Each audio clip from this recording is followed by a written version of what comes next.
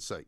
Let's talk now, though, about something rather interesting, because everyone's talking about William Shatner going up into space. It's all over the papers this morning. William Shatner, at the age of 90, has hurled himself into the void, as they might have said in the time of Flash Gordon, with no idea of who or what he might meet out there. And there's this kind of rather what I would call unseemly space race going on between the likes of Jeff Bezos and Elon Musk, two of the world's wealthiest billionaires. Richard Branson's been involved in it as well. I think for 250,000 quid you can get a seat on one of these things and you can go up into space and talk about it to your friends. I'm not quite sure why people would do it, but Prince William has come out today and basically said that, you know, these people should do something else with their money. He basically says that they've got the world's greatest brains. They should focus on saving the planet. Now, I'm not so sure that I go along with his idea of saving the planet, because I'm not sure that us pathetic earthlings can do such a thing, because in the end, you know, the planet is going to do what the planet is going to do, like volcanoes will volcano, as they say, down in the Canary Islands. What are you going to do? You're staring at that volcano that's spewing hot lava into the air, toxic, terrible, you know, gases all over the place. That can't be good for the climate, can't be good for the environment, far worse than anybody driving around in a Range Rover around the M25. But let's talk now, though, to Jason Reed, head of Young Voices UK, because I think William's right. I'm going to find out whether he agrees with me. Jason, a very good morning to you. Good morning, Mike. Great to be back with you. Yeah, thank you very much for joining us. I mean, I'm not saying I agree with every single part of what Prince William has said, but I think he's right. I think he's got a point when he says that these billionaires are simply kind of showing off, really, aren't they? And shouldn't they be doing something a bit more worthwhile? I don't agree. I think that kind of attitude would make technological progress impossible. It stands directly against innovation, which improves all of our lives. And we see this kind of thing all the time. You know, some ambitious young entrepreneur invents some new gadget that lets you, I don't know, turn the lights off with a remote control, and he's really happy about it. And then some uninvited busybody comes along and says, oh, why didn't you save the donkeys instead? It's his money, it's his time, leave him alone. Yeah, but he's not really innovating, is he? I mean, I accept that, you know, Teslas are very good cars and they're very expensive, and I'm sure he's doing very well for himself, but it's not really an innovation to fire yourself up into space, which is going to cost everybody so much money that they can't afford to do it, and then come straight back down again. They're not doing anything up there. But by researching and by doing more practice runs, we're getting closer to a point where everyone can afford it. That's the whole point.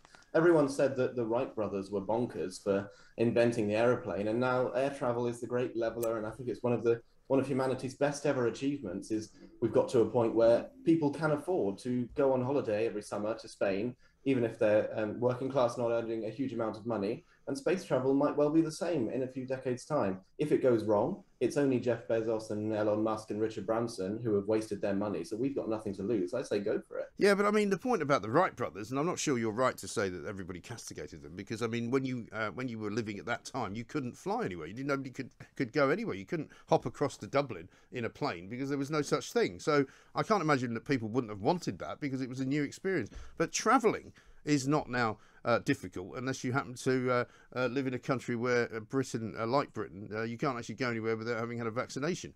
But I mean, going up into space just for the sake of it, it's not exactly, I'm not sure, until somebody, I suppose, creates some kind of virtual world where you can go and do anything you want and have a great holiday, because it's all kind of virtual and it's all been made up and it's all been created for you. I'm not going, frankly. Well, you don't have to go, and that's your choice, but I quite like to go if it becomes accessible within my lifetime, which I think seems likely if we continue down this road.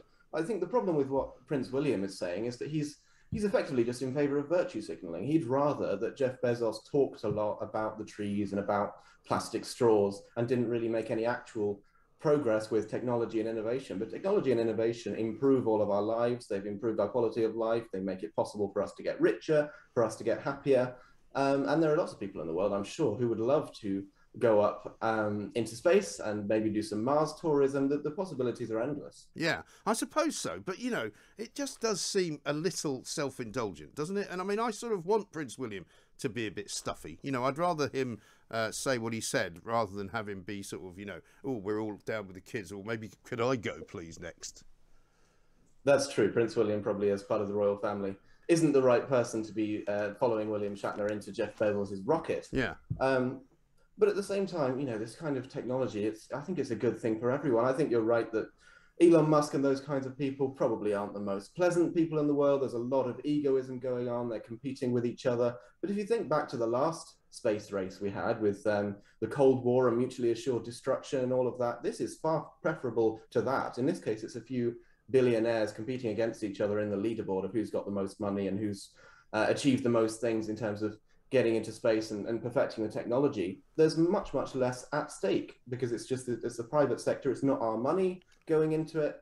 And so there's a huge amount of potential reward here and no cost for you and me as far as I can see. Yeah. What about the aliens though, Jason? Because obviously there is the question of, what's out there.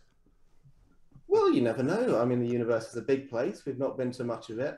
Maybe they've got a solution to the environmental problems we've got. Maybe they've got a solution to pandemics. We don't know. Let's go and find out. Yeah, but also there might be something horrible out there as well. They might. I mean, we talk about COVID. I mean, imagine if they brought back some kind of vile, ghastly, sort of very, very infectious killer disease. Well, that would serve us right for going beyond. Well, there you go. You see, they haven't even thought of that. And I mean, they'd taken William Shatner because he used to play a spaceman. I mean, what's the point of that? I think it's great. I think the aliens would feel sorry for us. If anything, they'd want to help us. Who wouldn't want to help us, Mike? So are you signing up for this nonsense then, Jason? Are you putting your name on the dotted line?